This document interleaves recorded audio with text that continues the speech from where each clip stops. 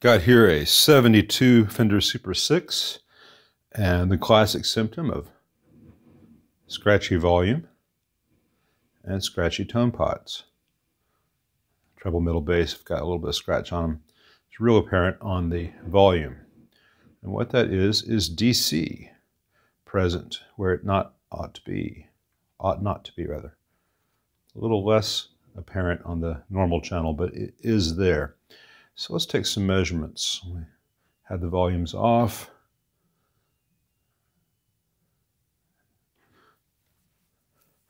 All right, so here where we should have 0 volts, we have 172 millivolts. Let me move this so you can see it better.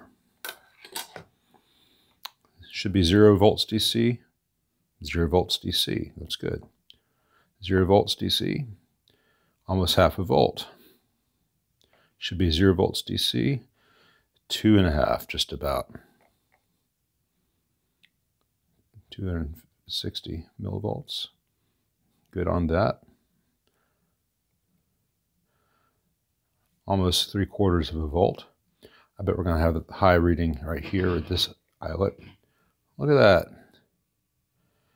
Almost 9 volts.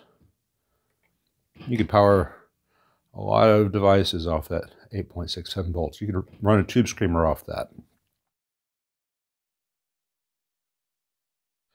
As I've mentioned in other videos, conventional wisdom would be that you have leaking caps. Conventional wisdom would say that this cap, this cap, this cap, this cap, and this cap, this cap, this cap, this cap, this cap, they're all leaking and need to be replaced. And so typically someone would take these caps out and put in, say, an orange drop, and maybe the problem would go away for a little bit, and they would think that it was a bad cap, and they've solved that.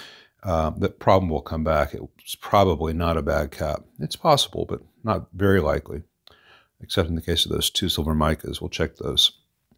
What actually happens is you have leakage in the board from eyelet to eyelet. Where'd my little pointer go? What usually happens is because the board gets full of moisture and contaminants, voltage leaks from one eyelet to the next. So here from this eyelet, which has got high voltage on it, it's very physically close to this eyelet, which is where we got that almost 9 volts. So this is the most exaggerated example where we have 350 volts here and 8.7 volts here. You can't really see what I'm doing. So 350, 8.7. And it's right here in the board between it. And that also leaks out to here, and it leaks out to here, and even to here. So let me see what I can do about eliminating that. But I've got half a volt measured on the board itself. I'm measuring on the fiber board. When I first measured this before I started rolling camera, it was like 60 volts here. It took it a while to dissipate to the board. So we got half a volt just in the board itself. That's dissipating now. That's good. So what happens if I remove this solder and clean this area of the board with alcohol? Okay, removed all the solder here, and I soaked this area of the board with alcohol. And now on the board here, I have barely any voltage at all. At the eyelet, I have almost no voltage at all. But at other parts of the board, you hear that noise as I move it. 6 volts in the board right over here. That's some serious dirt.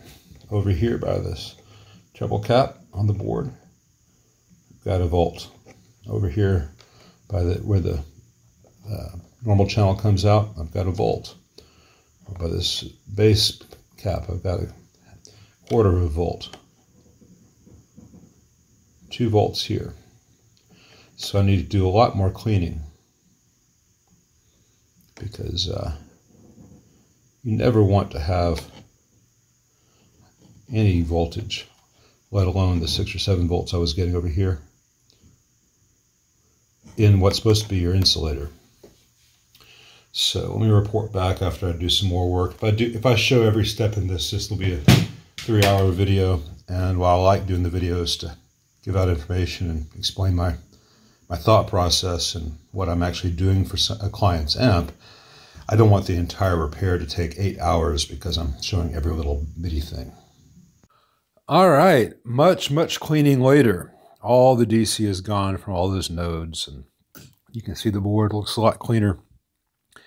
You know, it was one of those things where the board looked okay until I started to clean it, and the entire thing just had a film of old flux and dirt and sludge, and just a scummy conductive path, and it was on both boards, and I got it all out of the way, and the amp sounds a lot better now. There's no more scratchiness on the volumes or on the tone circuit, and the amp is sounding pretty good. So I think the owner will be very happy. And after watching all the Beatles stuff the past 2 nights, I'll try not to play the same 4 songs for 6 hours like they did.